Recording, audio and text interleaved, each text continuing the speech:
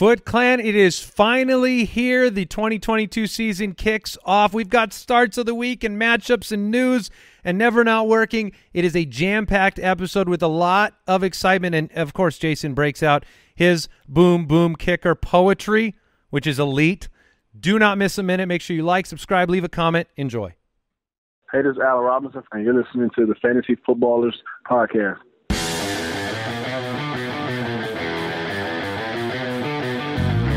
Welcome to the Fantasy Footballers Podcast with your hosts, Andy Holloway, Jason Moore, and Mike Wright.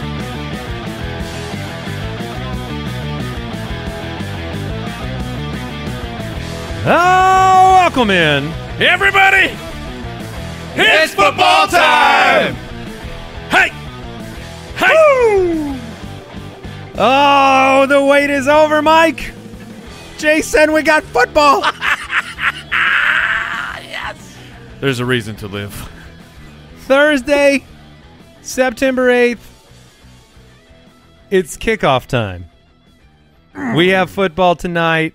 Welcome into the Fantasy Footballers Podcast. Andy, Mike, and Jason joined by the Deucers, Kyle the Borgogan, Judge Giamatti, Al Borland. Good work, everybody. Yeah, well done. Well done. It is. And to you at home, I know you joined in. Excellent work. We have never not working on the show today. We've got some news to talk about, a lot, actually. If you joined us on Spotify Live yesterday afternoon, some of that had come through, but just injury, rumblings, and fears and all of that. We'll talk through some start-sit decisions based on those injury reports. The fantasy forecast, probably get through about 7-8 matchups on today's show. Starts of the week and the boom boom kicker. Oh, yeah. And, oh, yeah, there's football. Oh, baby! The lights? Oh, man. Studio upgrade on the YouTube. Party time for one and all. Looking good. Having a big party. Well, look, so many players. I think I got, in our major leagues, Josh Allen, Matthew Stafford, Dawson Knox, Allen Robinson, Stephon Diggs, Gabe Davis. Yeah. I mean, they're Cam Akers and Darrell Henderson. There's so many players. Oh, don't start them. There's so many players that are going to be a blast to watch tonight. Devin Singletary, does he have it? That's a great question. Is James Cook used in the passing game? Yeah. But he was not used. Twitter at the FF Ballers. Follow us over there. Help us get to 300,000 subs on YouTube because we are at 299,000. The lights alone should subs. have put that over the top. Is that how it works? If you upgrade the studio, you just get more subs? Yeah. I mean, if you build it, they will come, right? YouTube.com/TheFantasyFootballers. Subscribe. Click the bell. Mike is going live Sunday morning, every Sunday morning. It's going to be a spectacular year. Mike will help you out right before all the games kick off with start-sit questions. You will watch a man cry. You will watch him laugh. I like to think of it as you watch him comb his beard. You're helping me, right? Like it's like a coping thing. Yeah, well, I mean, we're all in it together. It's circular. Of I help you, you help me. We try and stay right side up, which is, I mean, in fantasy football, one of the hardest things to do. As we begin today's show, we are bringing back one of the most popular segments of last year. Never Not Working. Presented by Head & Shoulders Scalp Shield Technology. Available at Walmart. Last year, 18 weeks of Never Not Working, 18 different unique tips and tricks and insights to help you unlock fantasy success. Mike, you are looking at this week's Never Not Working. Yeah, Head & Shoulders, Never Not Working. We are always working here over at the Fantasy Footballers, and we're looking at some Week 1 thresholds to consider because Week 1, it's a time for celebration.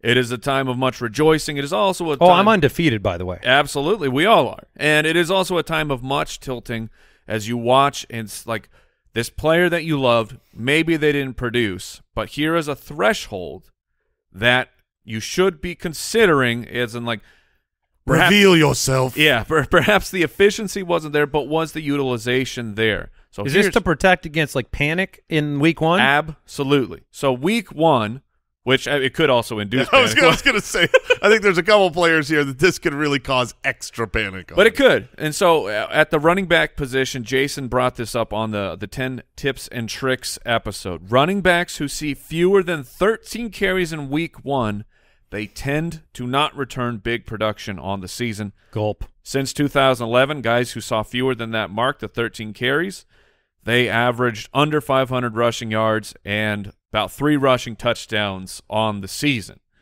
I mean, it's eye-opening. It seems like it's one of those. It's like, well, this is common sense, but it's good to see some actual hard data about it at the wide. And like guys, we're looking at, Dameon Pierce, everyone's favorite offseason fantasy football player. Does he hit that threshold? He should cross that. He absolutly should. But if he doesn't, like 29 carries, right? I mean, over under of that. Over under, definitely over.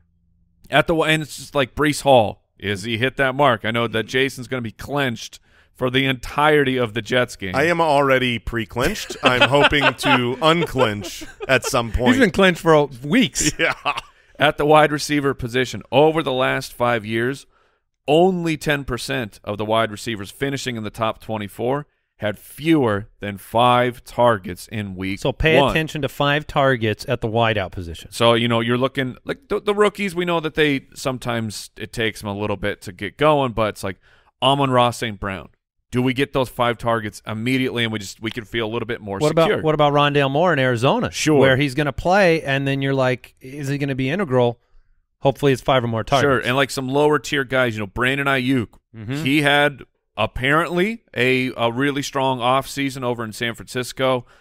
He just got cut. John Lynch just cut. It's very possible. The Kansas City Chiefs wide receivers, Juju MVS, the Lizard King. Maybe we see him go off week one. I mean, probably if Alan Lazard is out. He has to break all these metrics, right? Because Yes. week one he gets his 5 targets of the year. It doesn't mean for sure you're going to finish there. It's just saying that guys that finish under these thresholds, the probability it's already up against it. For the tight ends, over the last 5 years, 85% of the tight ends that finished in the top 8, they ran at least 23 routes in week one. Guys that we will be paying close attention to: Evan Engram, Big Irv Smith, who is back for the Minnesota Vikings, Gerald Everett, David Njoku, and, of course, what's going on with Albert Okwuegbunam for the Denver Broncos. I mean, that was quite the ride this offseason of, okay, we're in. No, now we're out. The 3 wide receivers are going to take over. Tim Patrick goes down for the year, maybe Alberto. Oh, but it's Greg Dulcich time now. And then all of the preseason usage, he's playing in the fourth quarter with like second and third stringers, and then Dulcich is out. So those are just some thresholds to keep in mind as you're watching week one. All right, get up to 100% dandruff protection that is never not working with Head & Shoulders Scalp Shield technology, available at Walmart.com. Use it every time you shampoo. You can see the difference. News and notes from around the league. Presented by USAA Insurance. It wouldn't be a new football season without GroinIndex.com updating their list of groin injuries. My groin! But, guys, These are upsetting. Yes. 49ers tight end George Kittle didn't practice on Wednesday due to a groin injury. Suffered in Monday's practice. They're calling him day-to-day, but here we are again with George Kittle. Man, it's tough in the streets. I mean, this has always been Kittle's problem, is staying on the field. When he's on the field, he's excellent. This is one that's upsetting, though, because you don't have a backup option. You're not going to drop him, but you need to be prepared. You need you to, do. and we'll talk about some tight ends on the starts of the week that I think you can actually find on some of your waiver wires if you need to pivot from George Kittle. But he is only day-to-day. If he plays, you're playing him.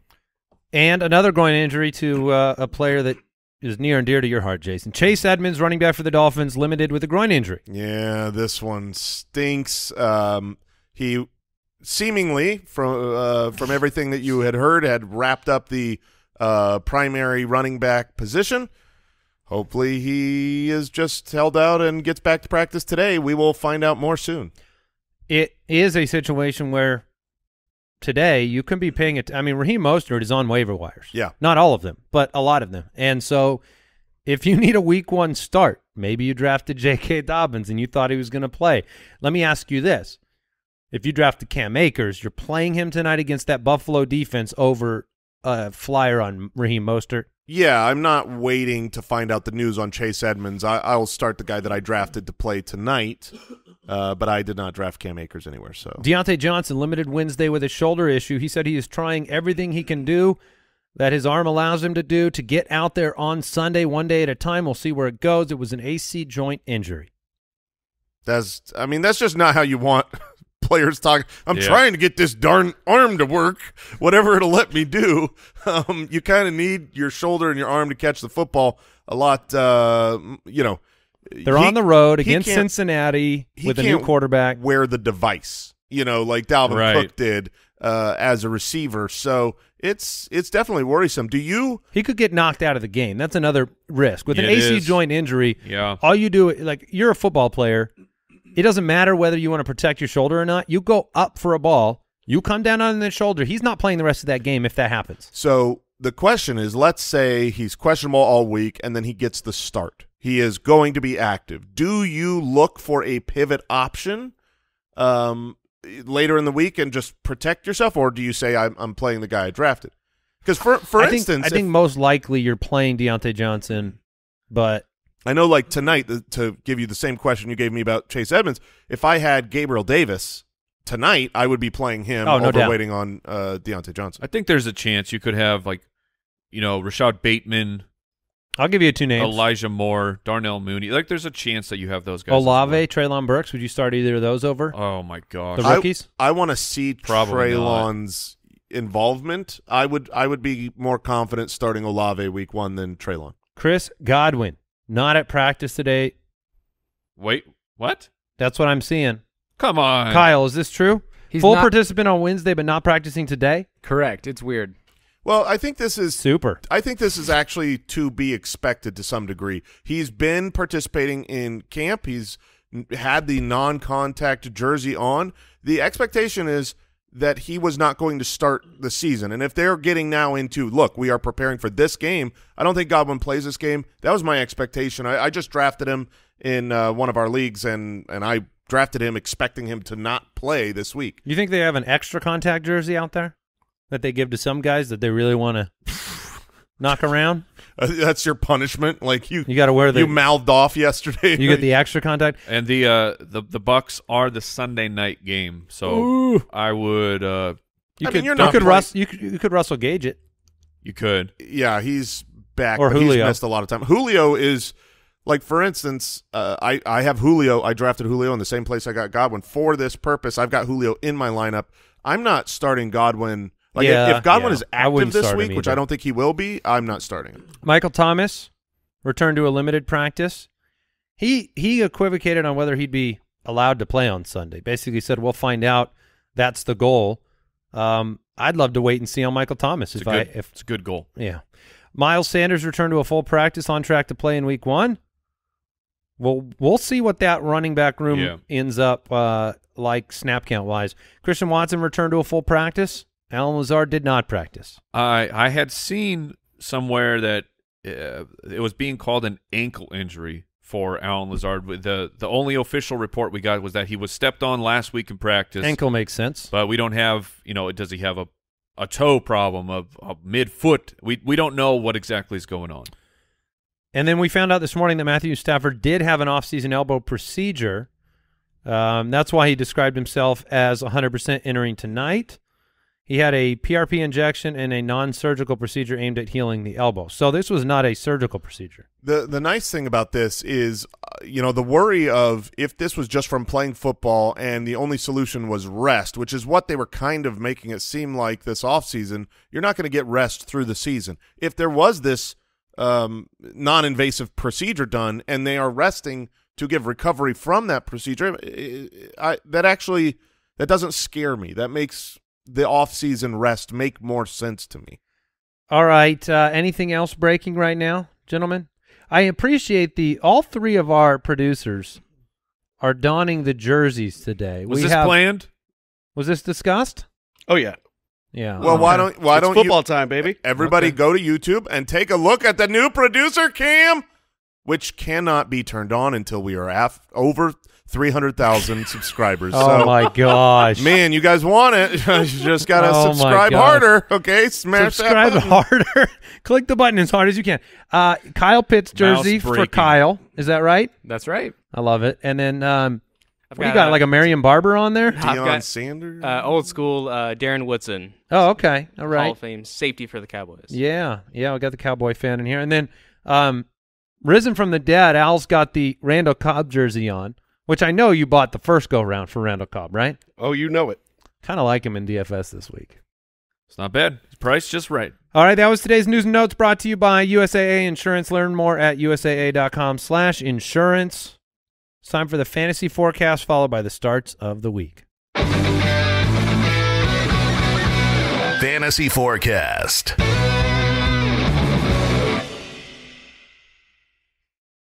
We have to be careful in today's show. Of course. Because the temptation to talk about every single player and all of the unknowns, we could probably spend the whole episode on every matchup. Let's start with Adam Troutman.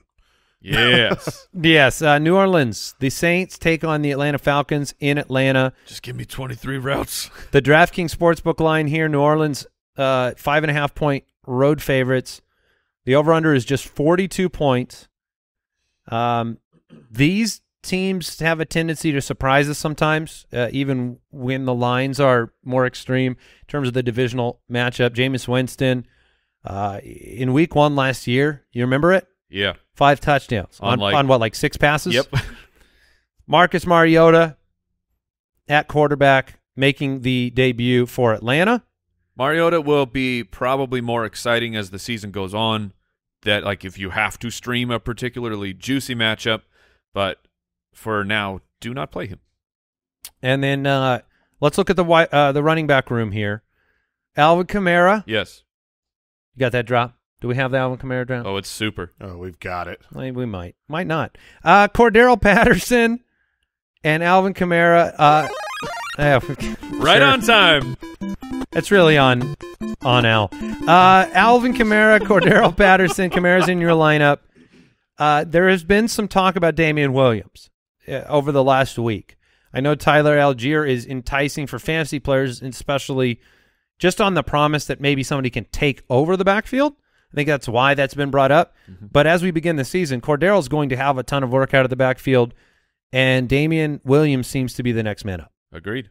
It's funny, Cordero got off to such a hot start last year. His situation is very, very similar, and I don't want to start him. Like when I've looked at my start-sit decisions and where he factors in, I have a really hard time putting him into the lineup, which maybe that just coincides with not having had kind of a hard time drafting him. But probably coincides with the #1 ranked run defense as well in New Orleans. Yeah, so is there any situation where you're starting Cordero Patterson? Are you starting someone like Ramondre Stevenson over Cordero Patterson? I am willing to, and I'll bring another name up, Melvin Gordon. Sure. Where the matchup is really juicy, I would be willing to roll with the favorite in that situation. Gordon, perhaps, if you're you're trying to pick up the scraps at the end of the game, but I would more than likely go Patterson. It is still in question whether Drake London's going to be out there, Kyle, the resident Atlanta expert. Correct.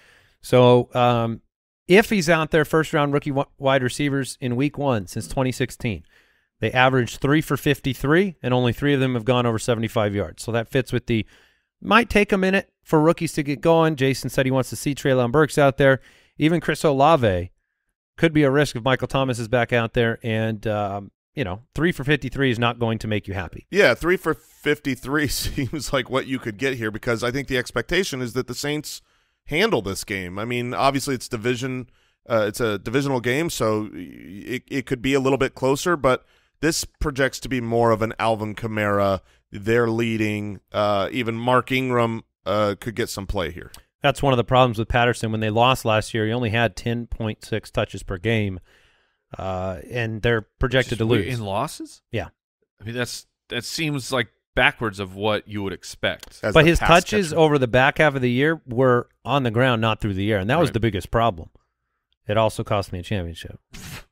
Chris Olave, we just said it. Let's hopefully you can wait and see.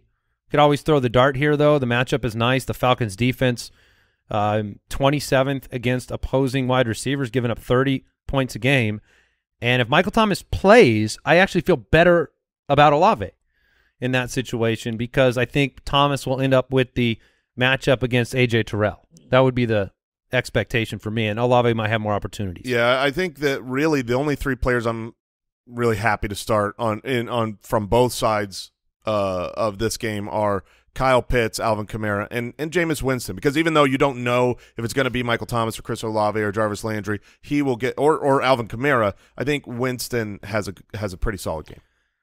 All right, the San Francisco 49ers taking on the Chicago Bears. The DraftKings Sportsbook line, San Francisco -6.5 on the road. The over-under is just 40 points, which, well, those are all on the San Francisco side. They are projected for almost 24 points. The Bears, 17. This is a fun one, though, because we get Trey Lance and we get Justin Fields, two potentially high-ceiling fantasy quarterbacks. Let's see how they start off the season. I mean, I expect Trey Lance to have a very solid game. For Fields, though, like this is a really strong test of looked solid in the preseason there in that one particular game, week 2, or I believe it was, but against the San Francisco 49ers, at least he's at home, but against the 49ers to start your year with this defense going to be very tough for him. There is a big gap in offensive line versus defensive line when you're looking at the Bears' offense. The Bears' offensive line is one of their biggest weaknesses, and the San Francisco 49ers' defensive line is one of their biggest strengths. So even though David Montgomery is a player that you're probably starting where you drafted him, I think you're looking more for what is the utilization than what is the production in this game. Yeah, they are heavy underdogs at home. It will be a test for Trey Lance. I mean, first start as the kind of you've been handed the keys to this team officially, and you're on the road in Soldier Field. So I think that there will be some challenges there, but it will also mean that if he overcomes those on the road in week 1, it should be a very good sign of things to come fantasy-wise for Trey Lance if that happens. His rushing prop on DraftKings right now is 38.5 rushing yards. Yeah, we posted a question on Twitter, on our main Twitter account last night. Who did you draft the most? Who are you most excited about? And who are you most scared about? I believe I saw Owl's answer was Trey Lance, Trey Lance, Trey Lance. This is going to be a fun game to kick off the season with. And I think, look, just because it's his first game, this he started season, a couple last year. You go, okay, well, it's going to be a challenge, but if you got to have a challenge, give me the Bears. Right. Okay, so put it to the test. Lance versus Stafford tonight against the Bills. Lance. Dak or Lance? Dak's against Tampa. Gosh. Lance. Oh, Tampa. I'm worried. We'll get to that game probably tomorrow, but I mean, Dallas is offensive line versus defensive line, strength versus weakness. That scares me. I'll take Lance. Cousins against Green Bay or Lance? Lance. All right, wait and see on Justin Fields. You talked about David Montgomery. Elijah Mitchell will get the start for the 49ers, but I expect to see some other backs out there, and that will be interesting in terms of who they trust. Jeff Wilson is next up on the depth chart, then Tyrion Davis-Price, then Jordan Mason. So we will see who gets opportunity and who looks good, because I think Kyle Shanahan is actively looking for the compliment and the next man up and what's going to happen here. I think that Jeff Wilson, as you're heading into the weekend, let's say one of these players, these injured players that we talked about, they go out and you're looking for someone to stash and the waiver wire has already kind of been combed through, Jeff Wilson could be the pass-catching running back for San Francisco, and he could be the goal line running back. So I think that he is worthy of just put on the back of the bench and see what happens. The pass catchers in Chicago, Darnell Mooney had a 28% target share last year. Or wait, what was his target share last year? It was about 25. 25. Yeah, it could go up this year with the options that they have. And then Cole Kmet. I'm very excited about Cole Kmet's debut. The 49ers were good against tight ends, but he should be peppered with targets and given opportunities. And if it's a negative game script, both Mooney and Kmet should have opportunities to really in the second half of the game kind of worst case scenario, garbage time some value. It's wild that you have this this team, the Chicago Bears, with the offense in a bad position, and yet there's some excitement for 3 of these players. Like the Montgomery, Mooney, and Kmet all should have enough volume for their position. Yeah, consolidate the options, and they are great for fantasy. I think a good question to ask in this game is Elijah Mitchell. Are you concerned with the fact that he's been injured, and are you worried about that? So when I look at my rankings and the one that I'm trying to decide, man, who would I start if I had these two guys are in this game? Elijah Mitchell or David Montgomery? Who would you start? I would start David Montgomery. I chose the Elijah Mitchell side. Montgomery will have a ton of pass-catching opportunities, and Mitchell won't. And so I guess I feel a little more confident in total opportunities, but maybe less efficient, like you said. Yeah, I was going with, the favored team and the bad situation Montgomery finds himself in, but you're right, the pass catching will be on David Montgomery's side. Who do you pick, Mike? Elijah Mitchell is higher in my rankings for me. From week 10 through the playoffs, averaged 26 opportunities per game. Like Elijah Mitchell, utilization was almost Najee Harris levels. The pass catchers on San Francisco, Deebo Samuel's in your lineup. Yep. Kittle, if he's healthy, is in your lineup. Yep. The question I have is, do you have any comfort in potentially starting Brandon Ayuk in week 1? You probably don't have to. If Kittle is out, because of your draft fine. situation, but it's if Kittle is out? Yep, 100%. All right, let's take a quick break, and then we'll be back with a pretty exciting game in Cincinnati.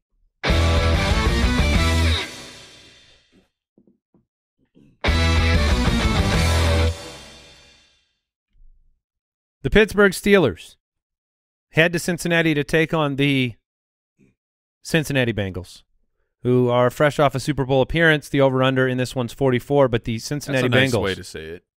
The Super Bowl appearance? Yeah. Yeah, I mean, there's only 2 things you can say. I'm just saying. You appeared there, or you won. Just saying. You could say you're just Super Bowl loser. Yeah. No, that would disrespect the season. Right. No, I would never do that. I would never call them to get so close to your I would never do that goal. unless it was the Patriots that are lost or something like that. But, I mean, look, Cincinnati's 6.5-point home favorites in this game. They're projected to hit the 25.5-point mark. Pittsburgh's down at 18. This game, I am of the belief that the Cincinnati Bengals are going to mop the floor with the Pittsburgh Steelers in week 1. Okay. This is just based on, I think, personnel-wise, they match up very well. They're at home. Joe Burrow and the weapons that he has in the secondary. Pittsburgh can't keep up with what Cincinnati will inevitably do on offense. That is my opinion of this game. I think you just can't get to the – you can't match them blow for blow. And I don't think the Pittsburgh defense is going to be able to go on the road in week 1 and slow down Jamar Chase, T. Higgins, Joe Mixon, and company. That is just the angle I am taking. So I think Joe Burrow is a very strong start in this game, and I have question marks all over the offensive side for Pittsburgh. Yeah, I mean, a 6.5-point favorite is a pretty heavy favorite for an in-division game. Obviously, they are the better team here, so I completely understand what you're saying. That being said, over the last 3 years, these Pittsburgh-Cincinnati games have really hit the under. 5 of the last 6, averaging a total of 38.5 points per game.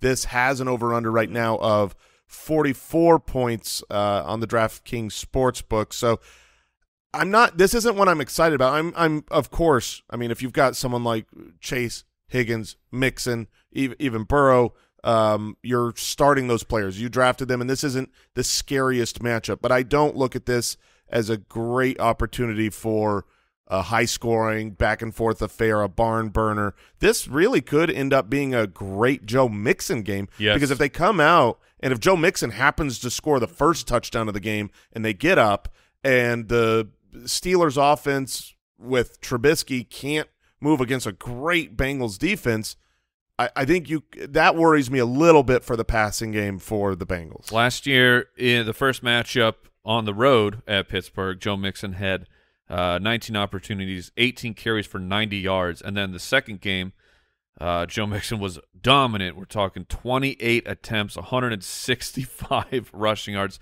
2 rushing touchdowns.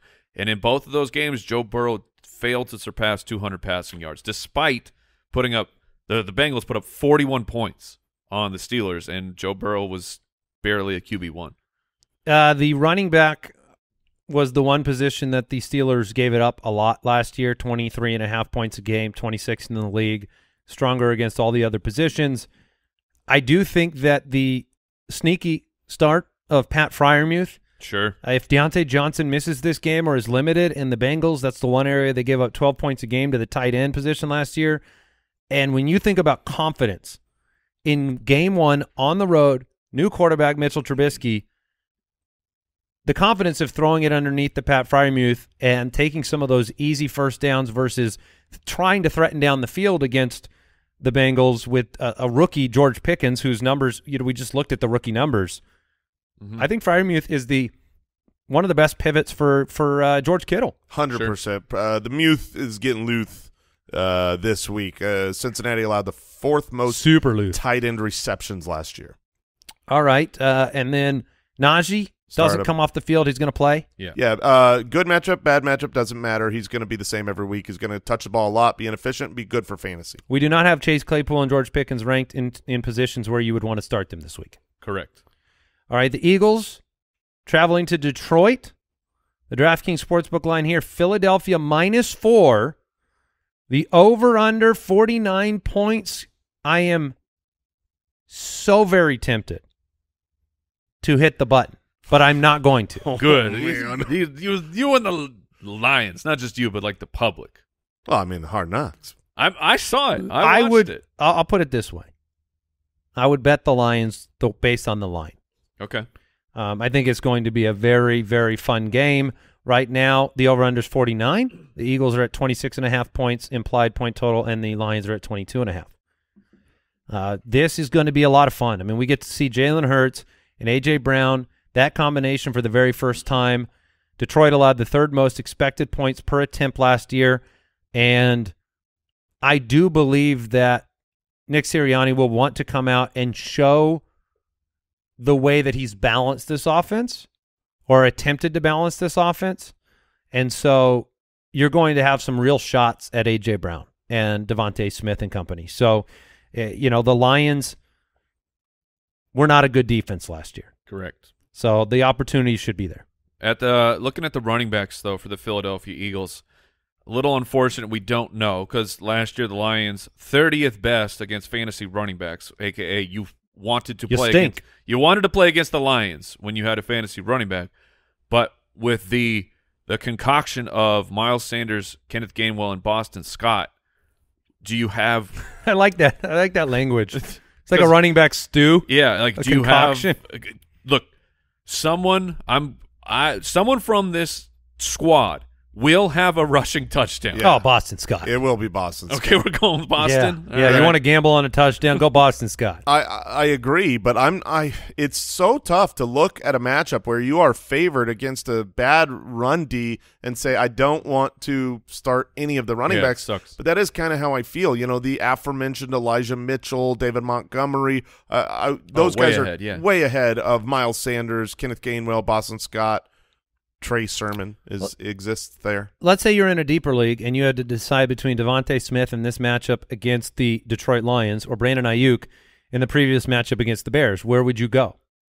I would go with Devonta Smith. I think that he is the more talented player. Obviously, if George Kittle is out, I would swing that. We have you made the right call, Jason. Our consensus rankings have them 3 apart, but it's a close one. Yeah, it is a close one. I'm excited for this. Is good vibes versus good vibes game. Like the offseason for both these teams were so everything is great, very positive. Very positive. And the reality is, I think that the Eagles' defense is significantly improved in ways that the good vibes from the Detroit Lions offense, I think, could come crashing down quickly. That's also what's interesting here is the good vibes versus the good vibes. Like those things are very fragile right now. Oh yeah, the Detroit vibes are very fragile. Like Detroit comes out here and they get mushed by 10 points. Everyone's on to next year. Yeah. That's the way it's going to feel. Yeah, and to Jason's point, I mean, the Eagles last year struggled against running backs, so DeAndre Swift, at least compared to last year's numbers of what they gave up, seems like a very strong start at home.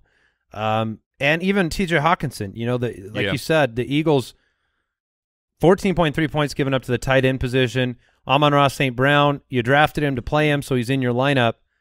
And then you're watching. You're watching to see what the involvement of DJ Chark is. Jamal Williams, does he smile and steal touches away from DeAndre Swift? I love Jamal. So we will find out. Dallas Goedert, are you comfortable starting Yes. Dallas Goedert in this game? Yes. All right, the New England Patriots on the road taking on the Miami Dolphins. The DK Sportsbook line, Miami -3.5. The over-under is 46 points. What are your biggest storylines from this game?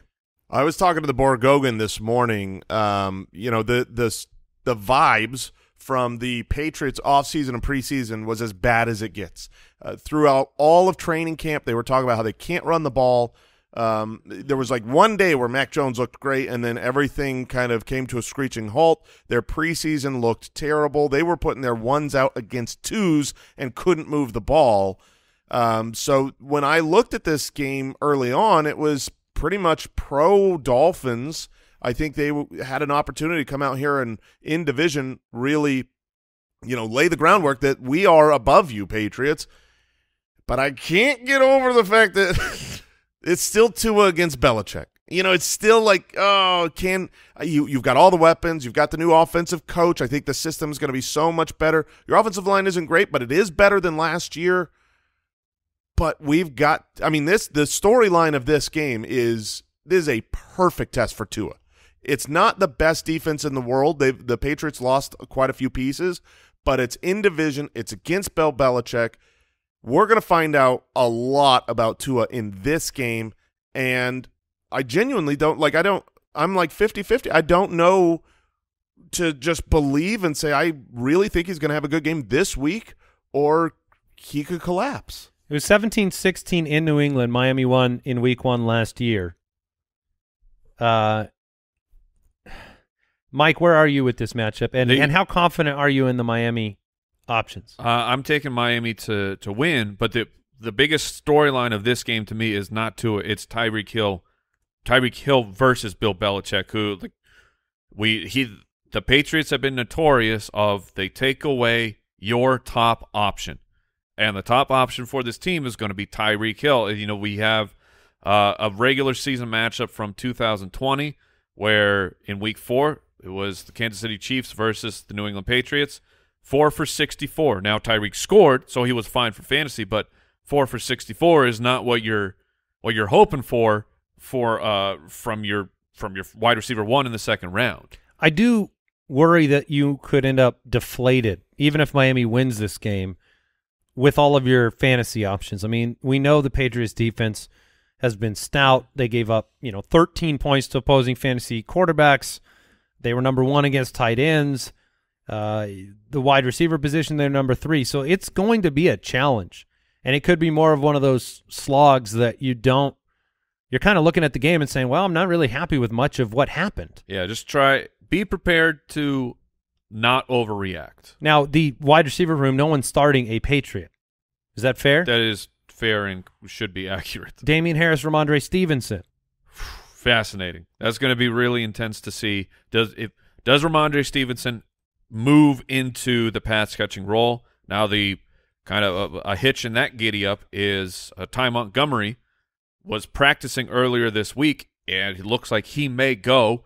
And he was kind of moving in line to be the new James White for that team. So if he is in or out, I think that would sway how I play Stevenson this week. So would you play let's say Ty Montgomery's not there, because right now I'm not sure he's going to be there. Would you play Ramondre Stevenson over Damian Harris? Yes, because I think that the Patriots pass catching. I think the Patriots are going to lose, yeah, or at least be down for. Where do you land on that, Andy? I just feel nervous about Damian Harris in week 1. So yep. I feel like maybe you were asking that question from a much deeper place. I was asking. Was that personal? Well, I was really, yeah. I mean, I've got Damian Harris in the league of record, and I really want him to be the one now. So this is really, that's my analysis, is just desire. Well, then I really hope that it's Ramondre Stevenson. Thanks. With the Chase Edmonds groin situation, you have a couple of questions that have been popular on the Start Sit tool on the website, which, by the way, anybody can go to thefantasyfootballers.com, plug in the names. You can get an answer on what our rankings say, and we will lay out some of the pros and cons for each player heading into the week. But Chase Edmonds is in the top 3 start-sit questions, and 2 of them play tonight. So your decision has to get made with ambiguity. I got through that word right there. Yeah, it's close enough. Chase Edmonds, Allen Robinson, Chase Edmonds, Gabe Davis. The wideouts. For both. Yes, I'll play the wideouts. Yeah, I would do it too. It's New England. It's a tough one. If Chase is full participant, which I haven't seen a practice report yet, I will play Chase. Otherwise, over both? Over Gabe Davis? I mean, it's kind of like I think there were a bunch of questions Andy was asking or answering the other day of known points of the running back position versus hopeful upside points from the wide receiver. I guess in reality, we're not going to have enough information. He's probably going to be a limited participant, and then you've got to start those wide receivers tonight. Are you confident that the carry counts for Chase Edmonds will be stable during the year when he's healthy? That's my biggest curiosity. I don't know if he's going to get 7 or 6 and then just be involved in the passing game. Yeah, no, I'm personally very confident that he'll be north of 10 carries a game. The Baltimore Ravens taking on the New York Jets in New York. Baltimore 7-point road favorites, according to the DraftKings Sportsbook. The over-under is 44.5. It puts the Jets under 19 points in this game at home. Joe Flacco gets the start for the Jets, and head coach Robert Saleh saying it's unlikely that we see Zach Wilson before Week 4 at Pittsburgh. Lamar Jackson on the other side. It's wheels up. He's in your lineup. Rashad Bateman, it's going to be a test. We're going to find out. Is he the alpha or just a guy that's contributing? Is it the Mark Andrews show and, the rest of the gang? Sure. Bateman is one of those players where you're really hoping you see that target threshold that we talked about.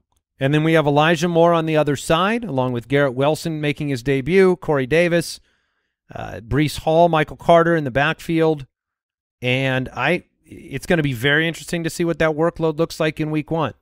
Over on the Jets side, I think it's a pretty easy decision here. Elijah Moore is in for me because I am confident in his role. I like Joe Flacco, real small sample size playing last year with Elijah Moore, but did heavily target him. Of course, some things have changed, but Elijah Moore's talent, I think, cannot be denied for this team. Garrett Wilson was their first-round pick, but preseason, at least the way they used him there, it didn't look like he was going to be completely ready to be like a full-time guy in Week 1. So it's Elijah Moore, and then at the running back position, that's where the decision is. Jason, you're riding shotgun in Breece Lightning over here. Are you starting him against the Baltimore Ravens with what level of confidence? Between 1 to 10, what is your confidence in Breece Hall this week? I mean, it's a 5. Like, if it was a good matchup, I might go to a 7, but this isn't a great matchup, and Week 1 is probably the least involved that I think you're going to see him through the course of the season. That being said, this is a player that I don't expect a huge amount of volume in this game, especially if the Ravens get out to a big lead. We're going to see 2 things. One, we're going to see how involved is he in the passing game, assuming that the Jets are down. That's going to be a huge telling point. And 2, can he rip off an explosive play or 2 that really makes up for it? Maybe he has 12 carries, but ends up with, among those 12 carries, has a 66-yard touchdown run. That's why I love Breece Hall, is his athleticism and ability to have a game-breaking play. And I think over the course of the season, there's going to be several of those. And it's going to be after those happen that they start saying, we've got to get this guy the ball more and more. So Week 1 against the Ravens isn't my favorite situation. I have him on a ton of my teams, and where I have him most often, that's a hard word, most often, he's on my bench this week. Okay. There are players that I am playing that you draft him, and I'm putting those players ahead of him this week. I have Michael Carter 9 spots ahead of Breece Hall this week. They're massive underdogs, and I think he will be just throwing the ball a lot in the second half.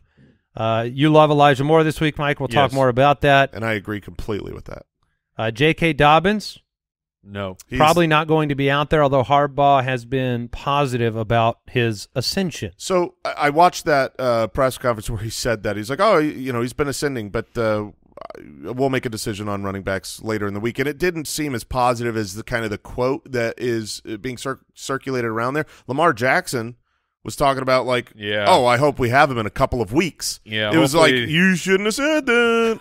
I mean, that says to me like they're not expecting to have J.K. Dobbins there, and the head coach knows better than to say it. I think Mike Davis will be out there a ton. And the Jets were the worst team in football against the run. So you want a sneaky start. I do not care about Kenyon Drake as it pertains to whether I would throw Mike Davis out there.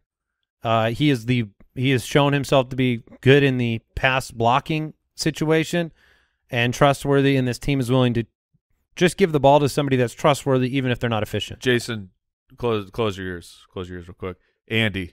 Yes, I would. Breece Hall or Mike Davis. Yeah, I would. I mean, look, Okay, I told you to close your ears. No, I knew what was coming, and I knew the answer from a mile away. Where are you at on that, Mike? I was the one asking the question. I mean, it's a legitimate question because you've got a team that's going to be up, and they're going to be running the ball, but it's Mike Davis. It's the exact opposite situation of Breece Hall. You have old guy that can't move well and is going to be inefficient, has much better probably odds of scoring a touchdown versus young guy behind, touch the ball less but far more explosive. Yeah, if I'm shooting for like if I just want a nice stable floor, I'll go with Mike Davis. But even though the opportunities and things will be there, the ceiling, yeah, I still don't think it's there for Mike Davis compared to Breece Hall. I gotta have something riding on Breece Hall. Andy, come on. I know, like we got it. I have them 43 and 44. Oh no! Well, bet on number 40, whichever 43. Yeah, I mean, this is bet like you have Breece Hall 44 this week. Yeah. Wow. Yeah. Someone hates Breece Hall. No, I mean if he had looked better in the preseason than he did, there are a lot of really explosive players that have come out of college that haven't really given you the rookie year that you hoped for. I mean, betting on long touchdown runs is not something I'm willing to do in week 1 against Baltimore. Breece might do it, but, Mixon was pretty explosive coming out of college, and DeAndre Swift. So you're saying you'll bet against it? No, I don't know if I want to make a bet that gets lost by 1 carry. Okay. I mean, do you want to bet total work? Probably not, right? No, because that would be Mike Davis. Irrelevant. It might become very relevant soon. Jacksonville, another player that we're going to disagree on, Jason. Jacksonville taking on the Washington Commanders in Washington. Washington is 2.5-point home favorites. The over-under is 44. Trevor Lawrence, the good vibes on the Jacksonville side. I don't know if it's just neutral vibes, but that seems so much better than what it was last year. What would you describe the vibes in Jacksonville last year as? Toxic?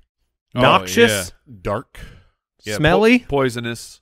So we're in a much better we're in a place of hope, right? Travis Etienne back out on the field, gets to make his debut as an NFL running back.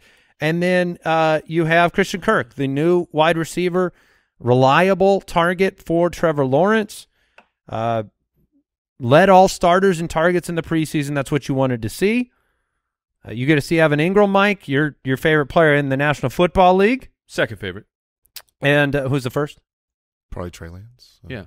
Trey Lance, okay. Yeah. Trey Lance, Evan Ingram. No, it's the running back on the other side of the matchup here. So Antonio Gibson. Yeah, baby. Who will be the starter in this game. J.D. McKissick, who we didn't really get to see in the preseason, also going to be involved. And the game, it's a pretty close matchup right here. Yeah. Can't catch me off yesterday, we mentioned McKissick on the Spotify Live, and I kept watching for it. Oh, did he? That'll be the new thing. No, and it never happened. That's the new thing is we sit. Got to keep you on your toes. Fully tensed up, waiting for it, and it's way worse than even the old hype train. For us, it's far more scary. But you look at this game in decision making wise for fantasy. Look, week 1, if you drafted a player at a high position, then you're confident putting him in your lineup most often. In this game, there are some kind of lower drafted players. Christian Kirk went later. Jahan Dotson went later. Antonio Gibson went later. McKissick. Trevor Lawrence. So where are you? Are you looking to get any of these guys to force them to jackknife them into your lineup this week? I think that this game is chock full of wonderful pivot options, not guys that you're trying to force into your lineup. But when you look at some of the injuries to other wide receivers that are cropping up and you're saying, well, what are my other options behind him? A Christian Kirk is a great option. Kirk or Deontay Johnson? Perfect example. I think Christian Kirk is a good enough player, assured of enough targets with a good enough matchup where I would take that. I would take Christian Kirk over Deontay Johnson, not knowing if he plays a few snaps and re-aggravates the shoulder. Last year, Washington was horrific against opposing fantasy quarterbacks and wide receivers. So you talk about Kirk. Nobody's starting Lawrence this week, but you got your eye on him to say, maybe we get something out of Trevor Lawrence this year, or is it more of the same in Jacksonville? I do think Trevor Lawrence is a fun start in 2 quarterback leagues where he might be sitting there with other options. Obviously in this game, I would start him over Carson Wentz on the other side of the ball if you're in a 2 QB league, and hope you get what you drafted last year.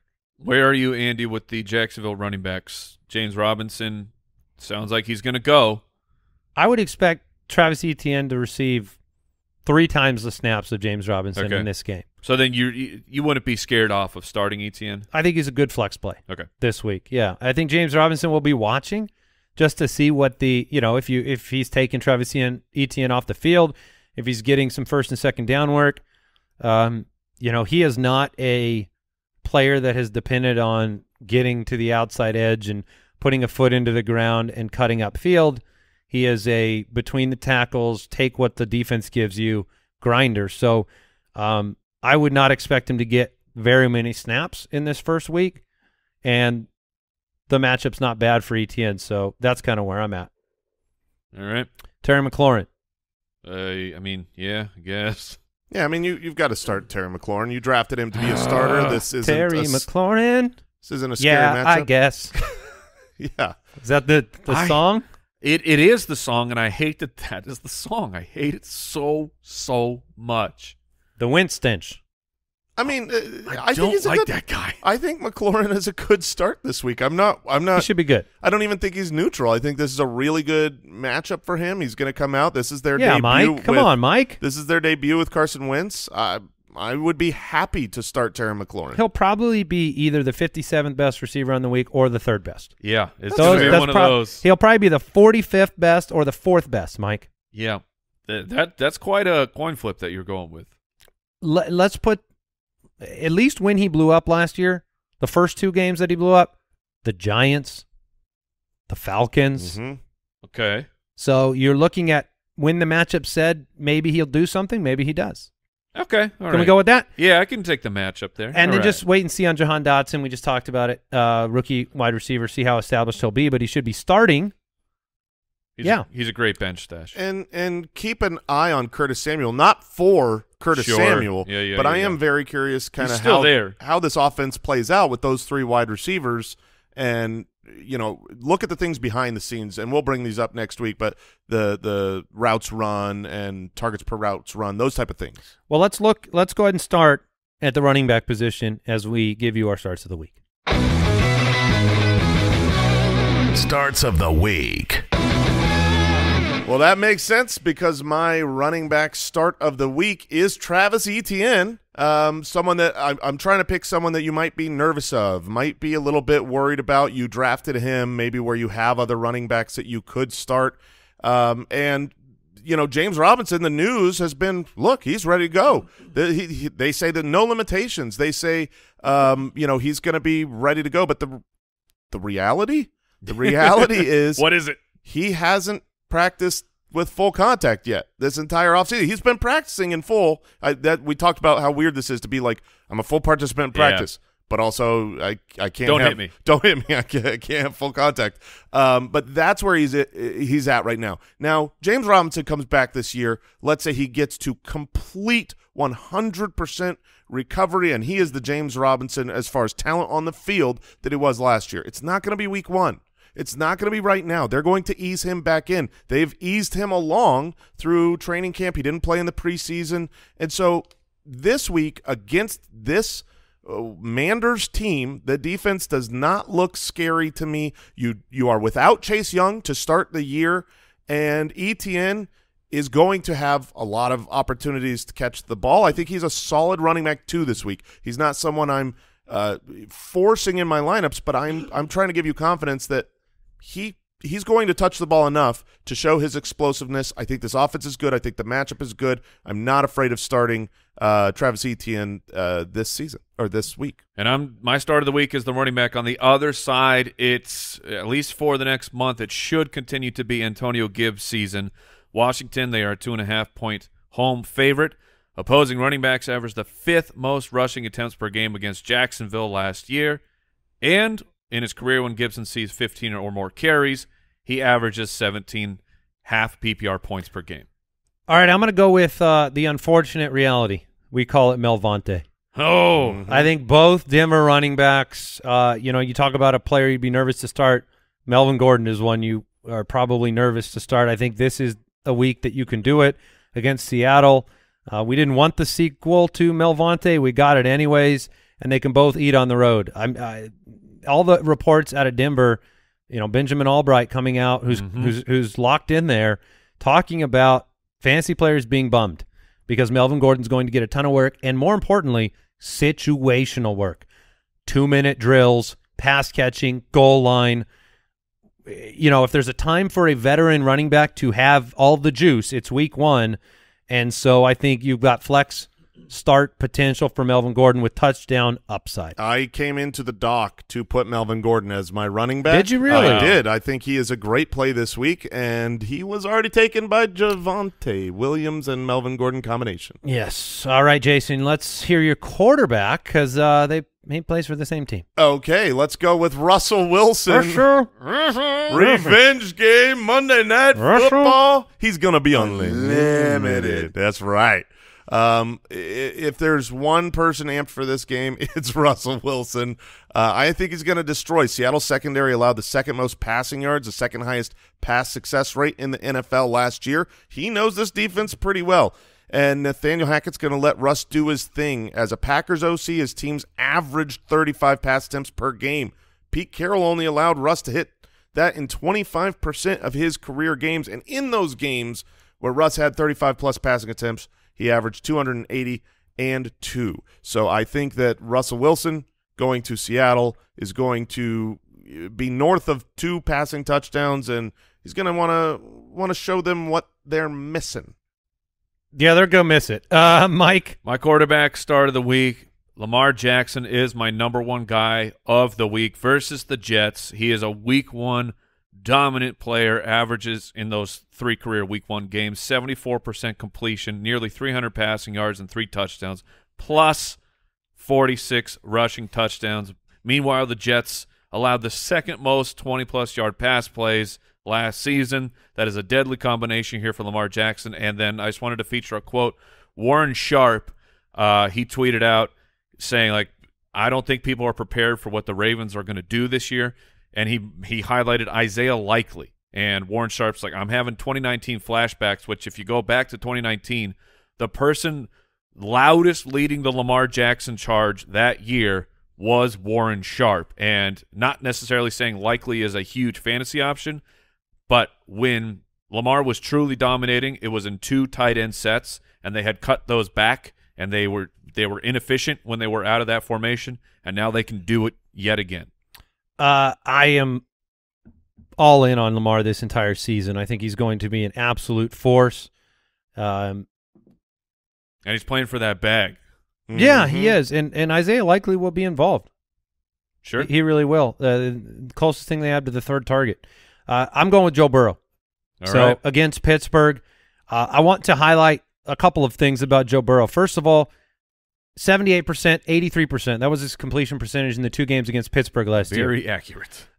Also, the kind of narrative about it's just the end of the season for Joe Burrow, 5,100-yard pace. That was the last 11 games of the year. That's from week 6 on, and I think he has a chip on his shoulder heading into the year, and he's got weapons that you can't stop. You can say that you want to stop them. You can't stop them.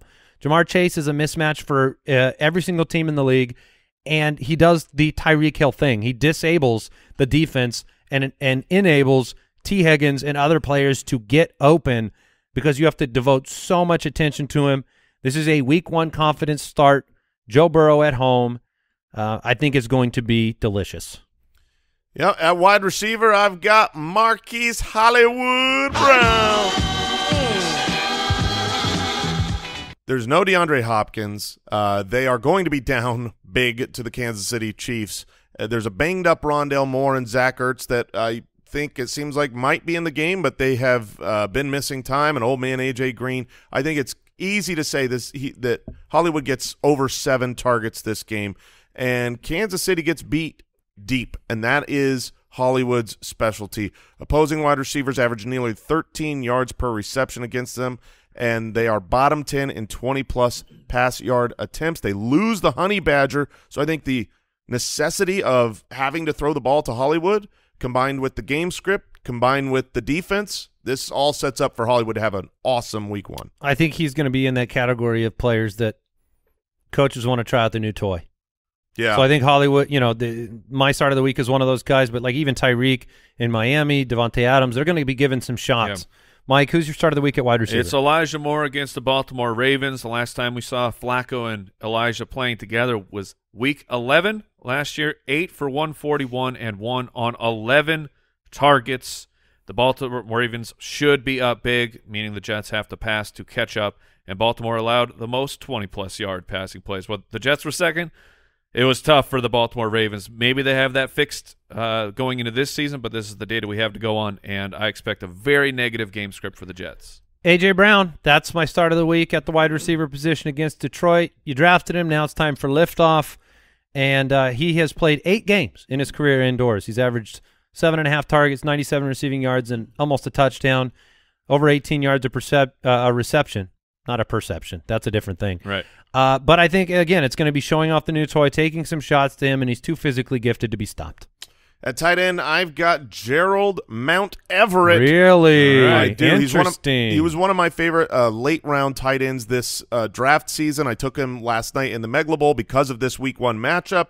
The Raiders, they allowed the 5th most fantasy points at the tight end position last year.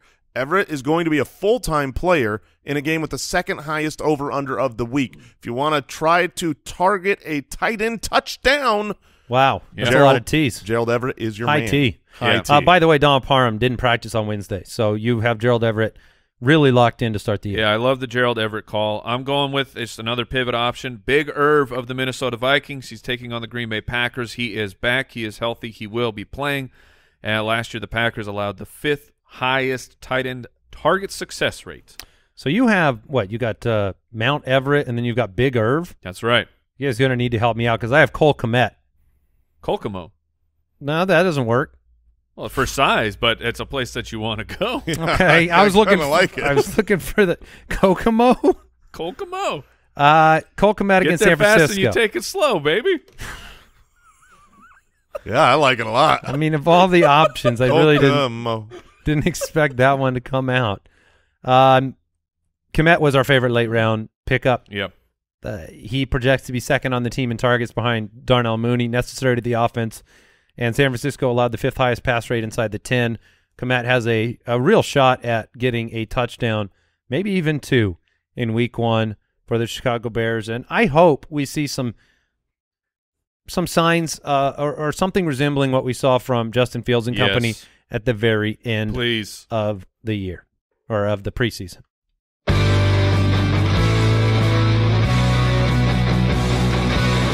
Jason Moore's ironclad, locked and loaded, 100% guaranteed boom boom kicker of the week.